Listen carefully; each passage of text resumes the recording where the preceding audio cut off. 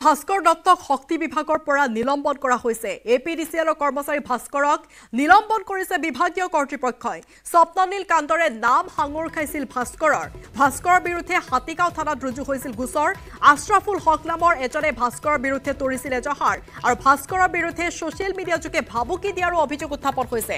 স্বপ্ননীলৰ হৈ ছ'চিয়েল মিডিয়াত ভাস্কৰে কৰিছিল ট্ৰেডিঙৰ প্ৰচাৰ আৰু আশ্ৰাফুল নামৰ যিহেতুকে এজনে গোচৰ তৰিছিল হাতীগাঁও থানাত আৰু সেই গোচৰৰ ভিত্তিতে ইতিমধ্যে নিলম্বন কৰা হৈছে এইজন ইউটিউবাৰ ভাস্কৰ দত্তক।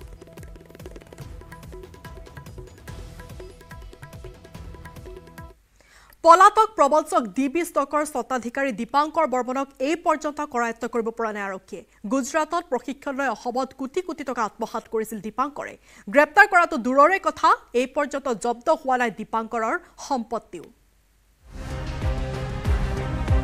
এতিয়াও পলাতক ষ্টক প্ৰবঞ্চক দীপাংকৰ বৰ্মন। কেনেকৈ শ লোকক ঠগিবলৈ সক্ষম হৈছিল প্ৰবঞ্চক দীপাংকৰে। গুজৰাটত ধন লুটাৰ প্ৰশিক্ষণ লৈছিল দীপাংকৰ বৰ্মন। বহিৰাজ্যত প্ৰশিক্ষণ লৈ দীপাংকৰে অসমত আৰম্ভ কৰিছিল প্ৰবঞ্চনা। অভিযোগ মতে ৭,০০০ কোটি টকা দীপাংকৰ বৰ্মনে যি লুট কৰি পলাই গৈছে, সেই দীপাংকৰ বৰ্মনে গুজৰাটৰ ক্ৰেডিট ব্লু নামৰ কোম্পানীটোৰ লগত যোগাযোগ কৰিছিল আৰু তাৰ পৰাই তেওঁ প্ৰশিক্ষণ লৈছিলে আমি পোৱা অভিযোগ মতে। ভয়ংকৰ ৰাজ্যত পোহৰলৈ আহিছে এটাৰ পিছত আনটো ভুৱা অনলাইন ট্ৰেডিং কেলেংকাৰী। সাধাৰণ লোকক সপোন দেখুৱাই কম দিনত ধনী হোৱাৰ চমক দিছিল চক্ৰটোৱে, যাৰ মুহত পৰি হাজাৰ হাজাৰ লোকে জমা কৰিছিল কোটি কোটি টকা। পিছে এনে লুণ্ঠনকাৰীৰ বিৰুদ্ধে সামান্যতম ক্লু নাছিল অসম আৰক্ষীৰ হাতত, যাৰ বাবে জনতাই কোটি কোটি টকা হেৰুৱাবলগীয়া হ'ল বুলি অভিযোগ বিৰোধী দলপতি দেৱব্ৰত। ট্ৰেড লাইচেন্সৰ কাৰণে আমাৰ ইমান অসমৰ মিউনিচিপালিটি ছাৰ্ভিচ অফিচাৰ দিছে এতিয়া আৰু অন্যান্য অফিচাৰ দিছে। আমি প্ৰায় বোধ কৰোঁ 200 কিমানজন 13জন নে কিমানজন ৰিক্ৰুইটমেণ্ট হৈছে নতুনকৈ এক্সিকিউটিভ অফিচাৰ। এই অফিচাৰবিলাকক অসম চৰকাৰে নিযুক্তি দিয়াৰ পিছত তেওঁলোকক চকুমুদি থাকিবলৈ কোৱা হৈছিল নেকি, এইটো এটা ডাঙৰ প্ৰশ্ন। সেই গতিকে মই এই আইনখনো আপোনালোকক শ্বেয়াৰ কৰিম, যিখন আইনত বহুত কথাই উল্লেখ আছে।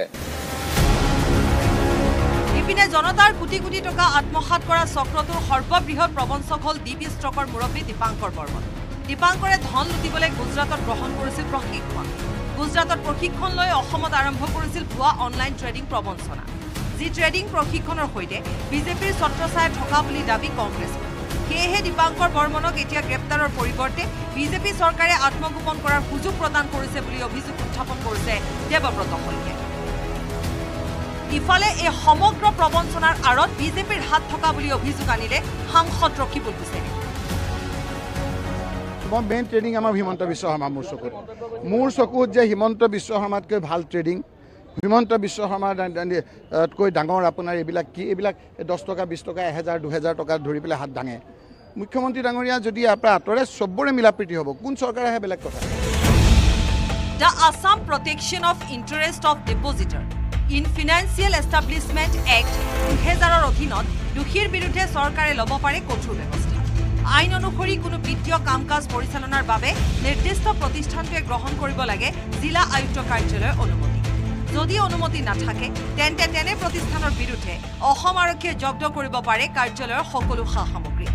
লগতে অনুমতিহীন প্ৰতিষ্ঠানৰ গৰাকীৰ বিৰুদ্ধে ল'ব পাৰে কঠোৰ ব্যৱস্থা। কিন্তু ৰহস্যজনকভাৱে ৰাজ্য চৰকাৰৰ হাতত এনে আইন থকাৰ পিছতো কোনো এগৰাকী প্ৰবঞ্চকৰ এতিয়ালৈ জব্দ কৰা নাই কোনো সা সম্পত্তি। মুখ্যমন্ত্ৰী মহোদয় সততে বিভিন্ন আইনৰ অভাৱ, নতুন আইন আনিম এইবিলাক কথা কৈ থাকে, কিন্তু পুৰণা আইনখন এনফৰ্চ কৰিবলৈ কিয় তেখেতসকলৰ সাহস নহয় যাতে সাধাৰণ জনতাক লুণ্ঠনৰ পৰা ৰক্ষা কৰিব পাৰি। ৰাজ্যৰ ভুৱা অনলাইন ট্ৰেডিঙলৈ আৰক্ষীয়ে আৰম্ভ কৰা ট্ৰেডিং তদন্তক লৈ সন্দেহ বিৰোধী কংগ্ৰেছ। ৰাজ্যৰ গৃহ বিভাগে তদন্তৰ নামত হেকু ভাওনা সৃষ্টি কৰাৰ অভিযোগ তুলিছে বিৰোধী দলপ্ৰতি। কেমেৰাত প্ৰভাসৰ সৈতে বলেন Bhattacharya report, news 18 Assam north east.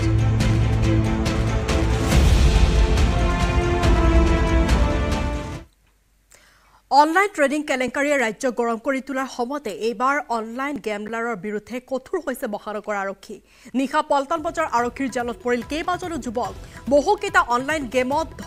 ধন বিনিয়োগ কৰিছিল এই যুৱককেইজনে। জুৱাৰ হটস্পটত পৰিণত হৈছে গুৱাহাটী মহানগৰী নেহৰু ষ্টেডিয়ামত চলি থকা আসাম কাপ টি20 ক্ৰিকেট মেচত জুৱা খেলি গ্ৰেপ্তাৰ হৈছে 12টাকৈ জুৱাৰী পল্টন বজাৰ আৰক্ষীয়ে গ্ৰেপ্তাৰ কৰিছে 12 অভিযুক্তক আৰু বিভিন্ন এপৰ জৰিয়তে ৰাজ্যত চলি থকা ক্ৰিকেট মেচত জুৱা খেলে এই চক্ৰটোৱে য'ত অবৈধভাৱে বিনিয়োগ হয় বৃহৎ পৰিমাণৰ ধন দিল্লী উত্তৰ প্ৰদেশ মধ্য প্ৰদেশ উৰিষ্যাৰ লগতে ৰাজ্যৰ কেইবাটাও জুৱাৰী আছে এই গেংটোত আছে উত্তৰ প্ৰদেশৰ নবনীল মিশ্ৰ আৰু অৰবিন্দ সিং আৰু নীৰজ মিশ্ৰ নামৰ তিনিজন মধ্য প্ৰদেশৰ অমন ৰাজা দিল্লীৰ অংকুশ ৰাণা আৰু শিৱম কক্কৰ উৰিষ্যাৰ দেৱপ্ৰসাদ ঝাৰখণ্ডৰ মেহবুব আলম জালুকবাৰীৰ ৰবি গুপ্তা গীতানগৰৰ মঞ্জুৰ আহমেদ নগাঁৱৰ ৰচিদ আহমেদ আৰু বৰপেটাৰ নুৰ নবী বুলি এইকেইজন থকা বুলি জানিব পৰা গৈছে আৰু পল্টন বজাৰ থানাত গেংটোৰ বিৰুদ্ধে ৰুজু হৈছে 310/24 নম্বৰত এটা গোচৰ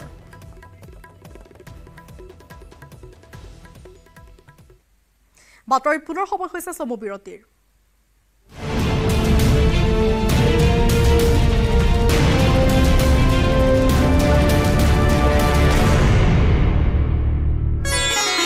Weather report presented by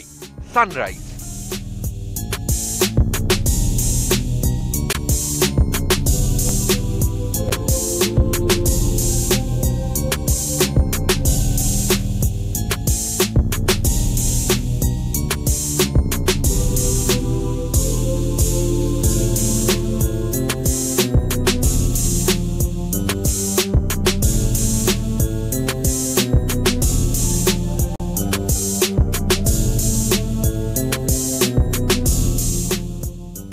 Weather report presented by Sunrise. কটনৰ ইতিহাসত নতুন অধ্যায় ছাত্ৰ একতা সভাৰ সভাপতি পদত্যাগ অসমৰ নৱতম চিন্তনৰ প্ৰাণ কেন্দ্ৰ কটনৰ ছাত্ৰ একতা সভাত অন্তৰ্গত ছাত্ৰ একতা সভাৰ সভাপতি হিমাংশু কুমাৰ দাসৰ পদত্যাগ এখনত গুলি লগাইছে কটনত সাধাৰণ সম্পাদক জাভেদ আখতাৰৰ ৰাজনৈতিক দলৰ যোগদানে অসন্তুষ্ট কৰিছে ছাত্ৰ একতা সভাৰ বাকী প্ৰতিনিধিসকল মঙলবাৰে পদত্যাগ পত্ৰ দাখিল কৰি কটন কৰ্তৃপক্ষৰ বিৰুদ্ধে ক্ষোভ উজাৰে ছাত্ৰ একতা সভাৰ সভাপতি হিমাংশু কুমাৰ দাসে কৰ্তৃপক্ষৰ ময়মতালিৰ বাবে স্বৈৰাচাৰীৰ বাবে আজি মই ছাত্ৰ একতা সভাৰ সভাপতি পদৰ পৰা পদত্যাগ পত্ৰ দাখিল কৰিছোঁ সকলো নীতি নিয়ম উলংঘা কৰাৰ পাছতো কটন বিশ্ববিদ্যালয় কৰ্তৃপক্ষই কিয় ব্যৱস্থা গ্ৰহণ নকৰে সাধাৰণ সম্পাদকৰ বিৰুদ্ধে বিশেষ দলত যোগদান কৰাৰ বাবে কোনো ব্যৱস্থা গ্ৰহণ কৰা হোৱা নাই নেকি সাধাৰণ সম্পাদকৰ বিৰুদ্ধে আমি যে নিৰ্বাচন খেলিছিলোঁ আমাৰ এখন নমিনেশ্যন পেপাৰ আছিলে নমিনেশ্যন পেপাৰখনত স্পষ্টকৈ লিখা আছে আপোনালোকক আমি কপিটো দি দিম স্পষ্টকৈ লিখা আছে ডিক্লেৰেশ্যন ফৰ্মখনত বি পইণ্টত যে মই কোনো ৰাজনৈতিক দল সংগঠন যোগদান নকৰোঁ বা কোনো ছাত্ৰ সংগঠন এফিলিয়েটেড টু পলিটিকেল পাৰ্টি মই যোগদান নকৰোঁ যদি মই জিকাৰ পিছত যোগদান কৰোঁ মোক মোৰ পদৰ পৰা মহামান্য কৰ্তৃপক্ষ দেশৰ 1 number news platform G news এপত থাকিব আপুনি বিচৰা সকলো বিষয় খেল ৰাজনীতি চিনেমাৰ পৰা স্বাস্থ্য শিক্ষা আৰু জীৱনশৈলীলৈ নিউজৰ প্ৰায় সকলো বিষয় সামৰি শ্বেয়াৰ ফৰৱাৰ্ড আৰু চেভ একমাত্ৰ এপ য'ত 15টা ভাষাত পাব লাইভ ভিডিঅ' যি আপোনাৰ অঞ্চলৰ ভিন ভিন বিষয়ৰ নিউজ সংগ্ৰহ কৰে আৰু সত্য নিৰূপণ কৰে আপোনাৰ নিউজ 18ৰ নিউজ 18 এপ ডাউনলোড কৰিবলৈ স্কেন কৰক এই QR কোড বাঢ়ি অহা বয়স আনহাতে আজি কটন বিশ্ববিদ্যালয়ত অনুষ্ঠিত হোৱাৰ কথা আছিল 2024-25 বৰ্ষৰ নৱাগত সাদৰণি সভা কিন্তু সভাপতি হিমাংশু কুমাৰ দাসৰ পদত্যাগ পত্ৰ দাখিলৰ পাছতে স্থগিত কৰা হ'ল নৱাগত আদৰণি সভা পুনৰ 13 ছেপ্টেম্বৰত অনুষ্ঠিত হোৱাৰ সম্ভাৱনা নৱাগত আদৰণি সভা হয় আজি নৱাগত আদৰণি হোৱাৰ কথা আছিলে আমি কৰ্তৃপক্ষৰ আগত ইতিমধ্যে আমাৰ দাবী স্পষ্ট কৰিছোঁ যে কটনৰ প্ৰত্যেকজন ছাত্ৰ ছাত্ৰী প্ৰত্যেকখন হোষ্টেলৰ প্ৰতিনিধিক লৈ এখন শৈক্ষিক কমিটি গঠন কৰিবলৈ দিয়া হৈছে আৰু কমিটিখন গঠনৰ পিছতে সেই কমিটিখনে নৱাগত আদৰণি সভা অনুষ্ঠিত কৰিব কটনৰ সকলো আদৰ্শ নীতি নিয়ম উলংঘা কৰি কাৰ্যকাল শেষ হোৱাৰ পূৰ্বে বিজেপি যোগদান কৰিছিল জাভেদ আখতাৰে নিৰ্দলীয়ভাৱে নিৰ্বাচনত জয়লাভ কৰা সাধাৰণ সম্পাদক জাভেদ আখতাৰৰ ৰাজনৈতিক দলত যোগদান কৰা কাৰ্যত ক্ষোভিত হৈছিল একাংশ ছাত্ৰ একতা সভাৰ প্ৰতিনিধি তাৰ পাছৰ পৰাই আৰম্ভ হৈছিল কটনৰ ছাত্ৰ একতা সভাৰ মাজত মতভেদ ছাত্ৰ একতা সভাই সমগ্ৰ ঘটনা সন্দৰ্ভত কথন কৰ্তৃপক্ষৰ ওচৰত স্মাৰক পত্ৰ দাখিল কৰিছিল যদিও কৰ্তৃপক্ষই কোনো ব্যৱস্থা নোলোৱাৰ পদত্যাগ পত্ৰ দাখিল কৰি সভাপতি হিমাংশু কুমাৰ দাসৰ মন্তব্য মেৰুদণ্ডহীন নহয় কটনীয়া দলিয়াই দিয়া পইচাত বিক্ৰী নাযায় মেৰুদণ্ড পোনকৈ থাকিব ছাত্ৰ সমাজৰ ৰাজহাড় দল সদায় পোনে থাকিব লাগিব কোনোবা কৰ্তৃপক্ষৰ ভয়ত কোনোবা ৰাজনৈতিক দল সংগঠনৰ ভয়ত ছাত্ৰ সমাজৰ কণ্ঠ কোনো ৰোধ কৰিব নোৱাৰে Priyabrata Gogoi report news 18 Assam north east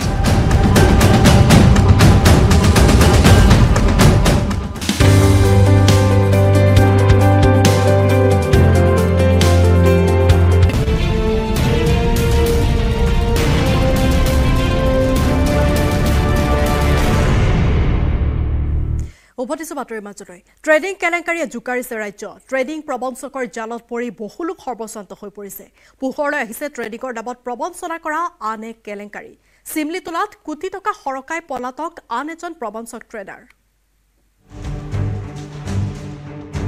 অবৈধ ট্ৰেডিঙে জোকাৰিছে ৰাজ্য ট্ৰেডিঙত বিনিয়োগ কৰি সৰ্বশান্ত বহু লোক দক্ষিণ কামৰূপৰ সীমান্তৱৰ্তী গোৱালপাৰাৰ নৱাগত চিমলিতোলাত পোহৰলৈ আহিল আন এক ট্ৰেডিং কেলেংকাৰী অঞ্চলটোৰ বহুতৰে পৰা অধিক মুনাফা দিয়াৰ প্ৰলোভনেৰে প্ৰায় কোটি টকা লুণ্ঠন কৰি পলাতক এইগৰাকী ট্ৰেডাৰ আফজাল হক দুখীয়া ৰাইজক আভুৱা ভাৰি লাখ লাখ টকা লুণ্ঠন কৰি বিগত কিছুদিন ধৰি পলাতক হৈ আছে আফজাল হক পইচাবিলাক সংগ্ৰহ কৰি আছে সংগ্ৰহ কৰি ইহঁতে মানে এতিয়া আজি মোটামুটি 5 মাহৰ পৰা হিয়ে নিৰন্তক হৈ আছে এতিয়া তাক বিচাৰি পোৱা নাই আনকি নটাৰী যোগে চুক্তি কৰিও বহুতৰে টকা সংগ্ৰহ কৰিছিল মানি ট্ৰেডাৰ আফজালে সম্প্ৰতি বিনিয়োগৰ ধন ঘূৰাই বিচাৰি হাহাকাৰ ভুক্তভোগীৰ প্ৰায় 70 পৰা 80 লাখ টকা মানে লৈছে পিছত এতিয়া গোপনীয়ভাৱে আৰু কিছুমান মানুহ হয়তো আহা নাই ওলাই আহা নাই হয়তো মেক্সিমাম ধৰক 1 কোটিৰ ওপৰতে ট্ৰেডিঙৰ নামত ব্যাপক হাৰত বিয়পি পৰা অবৈধ বিনিয়োগৰ শিপা বিয়পিছে ৰাজ্যৰ ইখনৰ পৰা সিখন জিলালৈ এইবাৰ চৰাইদেউ জিলাত চৰ্চিত হৈছে অবৈধ বিনিয়োগ ভাৰত চৰকাৰে নিষিদ্ধ কৰি থোৱা য়ৰ্কাৰ এফএক্স বুটপ্ৰ অঞ্জু শীৰ্ষক অবৈধ এপ্লিকেশ্যনৰ জৰিয়তে ট্ৰেডিঙৰ নামত নীতি বহিৰ্ভূতভাৱে একাংশই চলাইছে অবৈধ বেহা বিনিয়োগ কৰাৰ নামত সৰ্বসাধাৰণৰ পৰা ধন সংগ্ৰহৰ লগতে টিএলচি পইণ্ট 2.0 নামেৰে মুদ্ৰা ক্ৰয়েৰে ফৰেক্স বিনিয়োগৰ প্ৰলোভনেৰে সৰ্বসাধাৰণৰ গাঁঠিৰ ধন আত্মসাৎ কৰিছে প্ৰবঞ্চকে চৰাইদেউতো য়ৰ্কাৰ এক্স নামৰ বৰ্ড বেংক নামৰ এটা অনুষ্ঠানে বিভিন্ন ধৰণৰ মানুহক জড়িত কৰায় ইয়াত আপোনাৰ বহুত এটাখিনি মানুহ জড়িত কৰে ইয়াতো এটা তদন্ত আউটলৈ আমি আহিবলৈ দাবী জনাইছোঁ আৰু লগতে তেখেতলোকক আমি দেখিছোঁ বিদেশ ভ্ৰমণৰ পৰা আদি কৰি বিভিন্ন ধৰণৰ প্ৰমোদ ভ্ৰমণো কৰাইছে এজেণ্টবিলাকক আচলতে এই আমাক খাটি খোৱা যিখিনি মানুহ তলৰ শ্ৰেণীৰ যিখিনি মানুহক আচলতে বিপদত পেলাই যিবিলাক কাম চলি আছে তাৰ কাৰণে চৰকাৰে ভিতৰ ব্যৱস্থা গ্ৰহণ কৰিবলৈ আমি তাৰ পৰাই দাবী জনাইছোঁ আনহাতে এই আন্তঃৰাষ্ট্ৰীয় চক্ৰটোৱে নিয়োগ কৰা চৰাইদেউৰ এজেণ্টসমূহক বিদেশ ভ্ৰমণলৈ নিয়া তথ্যও পোহৰলৈ আহিছে এই সন্দৰ্ভত টাই আহোম যুৱ পৰিষদ আৰু কৃষক শ্ৰমিক সুৰক্ষা পৰিষদে আৰক্ষীক তদন্ত কৰি চক্ৰটো উৎখাত কৰাৰ দাবী জনাইছে সুন্তলীৰ পৰা আবুল কালাম আজাদ আৰু সোণাৰীৰ পৰা হানচেং কোঁৱৰৰ report news 18 Assam north east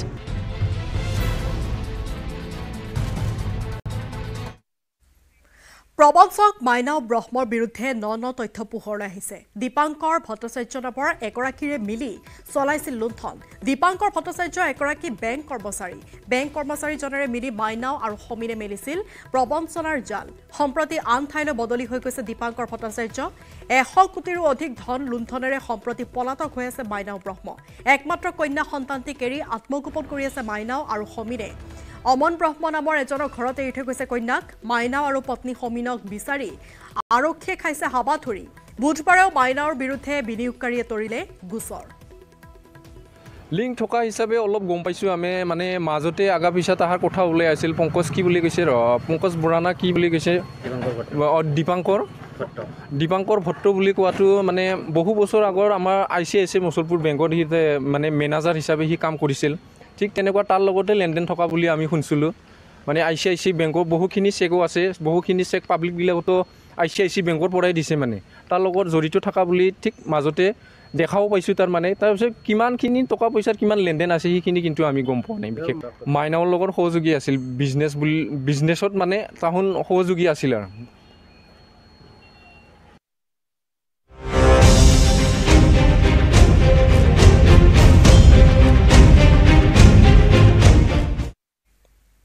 পুনৰ বহিৰাগতৰ হাতত প্ৰহৃত হ'বলগীয়া হ'ল খিলঞ্জীয়া যুৱক শিৱসাগৰত বহিৰাগতে প্ৰহাৰ কৰিলে অসমীয়া যুৱকক বহিৰাগতৰ আক্ৰমণত আহত হৈছে নাছিৰুদ্দিন বৰা নামৰ এজন যুৱক পেছাত ই ৰিক্সা চালক নাছিৰুদ্দিন বৰা জেপি আগৰৱালা পথত নাছিৰুদ্দিনক প্ৰহাৰ কৰিলে অনা অসমীয়াই বাবুলাল ৰাথি নামৰ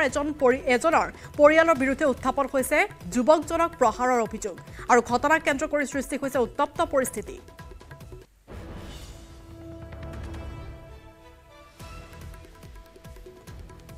এই সন্দৰ্ভত শিৱসাগৰৰ প্ৰদীপ গগৈ ৰিপৰ্ট আছে আগবঢ়াইছো আজি পুনৰ বহিৰাগতৰ আক্ৰমণৰ বলি হৈছে এগৰাকী অসমীয়া এই অভিযোগ উত্থাপন কৰিছে নাছিৰ হুছেইন বৰা নামৰ এগৰাকী ব্যক্তিয়ে যিগৰাকীক আচলতে প্ৰহাৰ কৰিছে দুই এক বহিৰাগতই সেই অভিযোগ উত্থাপন হৈছে আৰু এই অভিযোগ উত্থাপন হৈছে ৰাহুল ৰাথি নামৰ এগৰাকী ব্যক্তিৰ বিৰুদ্ধে অভিযোগ উত্থাপন হৈছে যে ই ৰিক্সা চালক নাছিৰ হুছেইন বৰাক শাৰীৰিকভাৱে আক্ৰমণ কৰা হৈছে ভাড়াক কেন্দ্ৰ কৰি যাক লৈ বৰ্তমান শিৱসাগৰৰ পৰিস্থিতি উত্তপ্ত হৈ পৰিছে এয়া মই শিৱসাগৰ সদৰ থানাৰ চৌহদৰ দৃশ্য দেখুৱাইছো শিৱসাগৰ সদৰ থানাত বৰ্তমান কেইবা শতাধিক লোক একত্ৰিত হৈ এই ঘটনাক তীব্ৰ গৰিহণা দিয়াৰ লগতে এনেধৰণৰ ঘটনা যাতে পুনৰ সংঘটিত নহয় তাৰ বাবে দাবী উত্থাপন কৰিছে ইতিমধ্যেই আৰক্ষীয়ে যিগৰাকী অভিযুক্ত সেই অভিযুক্তগৰাকীক আচলতে আটক কৰিছে যিগৰাকী ৰাহুল ৰাথি সেইগৰাকীক আটক কৰিছে যদিও কিন্তু এই মুহূৰ্তত পৰিস্থিতি উত্তেজনাময় হৈ আছে মই প্ৰথমে পৰিৱেশটো দেখুৱাইছো ইয়াৰ সামগ্ৰিক পৰিৱেশ শিৱসাগৰ যি থানাৰ চৌহদ আছে সেই তাৰ থানাৰ চৌহদৰ পৰিৱেশ দেখুৱাইছো মই ইয়াৰ পিছত মই ভাষ্য ল'ম পোনপ্ৰথমে মই ইয়াৰ একাংশ যিসকলে প্ৰতিক্ৰিয়া প্ৰকাশ কৰিব বিচাৰিছে মই তেওঁলোকৰ ভাষ্য ল'ম কিন্তু তাৰ পূৰ্বে এই পৰিৱেশ দেখুৱাইছো এয়া মই দেখুৱাইছো শিৱসাগৰ সদৰ থানাৰ চৌহদ এয়া শিৱসাগৰ সদৰ থানাৰ চৌহদত উত্তেজনাময় পৰিৱেশে বিৰাজ কৰিছে আৰু মই ভাষ্য ল'বলৈ যত্ন কৰিম শিৱসাগৰ সদৰ থানাত এই দৃশ্য মই জাতীয় সংগ্ৰামী সেনা অসমৰ সভাপতি চিতু বৰুৱা আছে মই তেওঁৰ ভাষ্য ল'ম কি ক'ব এই ঘটনাটো কি প্ৰথম কথা হৈছে যিজন যুৱকক শাৰীৰিকভাৱে আক্ৰমণ কৰা হৈছে তেওঁ এখন বেটেৰী ৰিক্সা চলাই তেখেতে পেট পোহপাল দি আছে আৰু যিজন অনা অসমীয়া ব্যৱসায়ীয়ে আমাৰ থলুৱা যুৱকৰ ওপৰত আক্ৰমণ কৰিছে তেওঁক আমি এটা কথা আপোনালোকৰ সংবাদ মাধ্যমৰ জৰিয়তে আমি ক'ব বিচাৰিছোঁ বা আমাৰ গোটেই অনা অসমীয়া যিখন সমাজখনক ক'ব বিচাৰিছোঁ যে বেটেৰী ৰিক্সা বা দিন হাজিৰা কৰা কোনোবা এজন ব্যক্তিক ওপৰত আপোনালোকে শাৰীৰিকভাৱে আক্ৰমণ কৰি আপোনালোকে এইটো নেভাবিব যে সেই খিলঞ্জীয়া যুৱকজনৰ পক্ষত অসমীয়া যে ওলাই নাহিব বুলি আপোনালোকে মনত কেতিয়াও ভাবি নল'ব সেই বেটেৰী ৰিক্সাই হওক বা দিন হাজিৰা কোনোবা কৰা ব্যক্তিয়ে হওক আপোনালোকে হাত দিয়াটো দূৰৰ কথা যদি আপোনালোকে চকু ৰঙা কৰি দেখুৱাবলৈ হয় আপোনালোকে অৱস্থা শিৱসাগৰত বেয়া কৰি দিয়া হ'ব আৰু আপোনালোকে যিজন আপোনাৰ থলুৱা যুৱকৰ ওপৰত শাৰীৰিকভাৱে আক্ৰমণ কৰিছে এই ঘটনাৰ কাৰণে আপোনালোকে শিৱসাগৰত অনাগত দিনত কেতিয়াও ব্যৱসায় কৰিব নোৱাৰিবলৈ আপোনালোকৰ ব্যৱসায়িক প্ৰতিষ্ঠান সম্পূৰ্ণভাৱে বন্ধ কৰি দিয়া হৈছে আৰু এই থলুৱা যুৱকজনে ন্যায় পাব লাগিব আৰু যেতিয়ালৈকে ন্যায় নাপায় তেতিয়ালৈকে আমাৰ প্ৰতিবাদ আমি অবিৰতভাৱে আমি চলাই লৈ যাম হয় মই পুনৰ সেই তেওঁলোকৰ আত্মীয় স্বজন আছে তেওঁলোকৰ ভাষ্য ল'ম বাইদেউ কি ঘটনাটো কি হৈছিলে আপোনালোকে বৰ্তমান কি ক'ব বৰ্তমান মানেতো গোটেইখিনি গম পালে তেখেতক বিনা কাৰণত তেনেকৈ ধৰি পেলাই মাৰিছে যিটো আমাৰ প্ৰিপ্লেন নিচিনা লাগিছে কাৰণ তেওঁ যিটো প্ৰাপ্য পইচা সেইটোহে বিচাৰিছে যিহেতু তেওঁ এটা বস্তু লৈ ভাড়া লৈছিলে হয় আমাৰ পুৰণাপতিৰ পৰা গৈছে আপোনালোকৰ সেই আমলাপতি সেইখিনিত গোটেই বিস্কুটৰ কাৰ্টুনৰ পৰা আদি কৰি সেইখিনি নিছিলে যিটো তেওঁলোকৰ হ'লচেল আছে ইয়াত হ'লচেলৰ বস্তুখিনি তালৈকে লৈছে তেওঁলোকে কোনো আৰু পেচেঞ্জাৰ উঠোৱা নাই সেইটো কাৰণে 50 টকা এটা বিচাৰিলে সেইটো একো বেয়া বুলি আমি ভবা নাই কাৰণ তেওঁ মজদুৰি কৰিয়ে খাইছে 50 টকাটো দিবলৈ তেওঁ ইমান টান পালে মুখলে দলিয়াই দিলে গতিকে হেতু আজি সৰু লৰাটেও সুধিব যে পইচাটো কিয় দলিয়াই দিছা তেনেকে সুধাৰ কাৰণে তাহাঁতেটো প্লেন বুলি ভাবিম কাৰণ নহলে ঘপকে দুটা মুটিয়ে আহি তেওঁ ধৰিব তেওঁ বুকুত দুখ পাইছে পিঠিত পাইছে উঠ ফাটি গৈছে উঠৰ পৰা তেজ ওলাইছে মাৰপিট কৰিছে তেওঁৰ নামটো পুনৰ আপোনাৰ মুখে জানিব বিচাৰিছো ৰোহিত লাঠি ন ৰোহিত লাঠি হয় নাতিনিয়েক হৈছে তেওঁ পেছা টকা মানুহ চুগাৰ টকা মানে আৰু লাঠি মানে ভদ্ৰ ন কাৰো লগত এজকে দন কাজিয়া হাই হুলস্থুল নাই এনেকুৱা আৰু তেওঁলোকে মাৰিছে তেওঁলোকে এফআইআৰ আগে দিছে সেইটো কেনেকুৱা প্ৰি প্লেন মাৰ বুলি ক'ব পাৰি এইটো পুলিচ তেওঁলোকৰ ওচৰলৈ আগে আহিছে আৰু এজাহাৰো তেওঁলোকে দিছে কথা হ'ল কি আৰু এটা কথা মই কওঁ তেওঁ ককাই হিচাপে মই ককায়েক হয় তেওঁৰ